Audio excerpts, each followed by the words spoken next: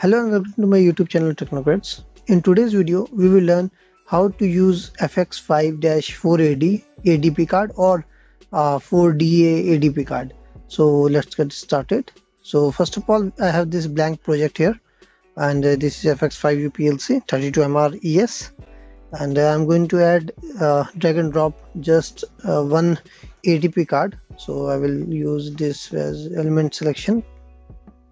Sorry. So module, this is 4AD, oh sorry, 4DA, on this is 4AD, so I will use 4AD here card. So just and drop it here. Now if you double click this, the double clicking, but you this will open the parameters of the module, so you can also use from here. So 4AD module. So this is was the channel number 1. It consists of 4 channels, and so let me enable this, and this is the average processing specification. So here you have several methods, so I am using sampling processing. Now you need to select the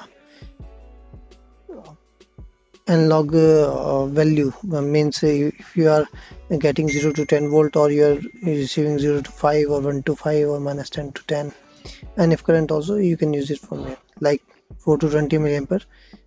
So now the application setting, you can use all this warning output functions, and this also limiting functions, and also you can use scaling. Like if I enable this and I will use 10,000, or you can say 500, and I can use here 10 minimum value, so it will automatically scale the analog input value and provide you to scale value. Now this also the settings, so you need to do this if you require to do so. Okay, so the next thing is using it in program. So for this I will open this manual here. So it shows that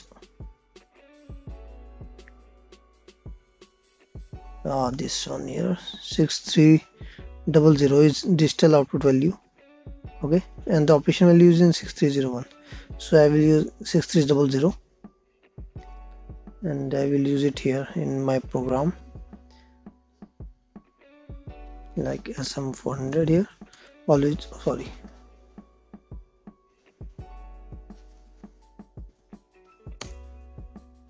SM400 always on flag. Now MOV to D10 or D0. So this is the analog input value transferred here. So that's all in the FX5 4AD ADP card. So if you like my video, please like, share and subscribe. Thank you.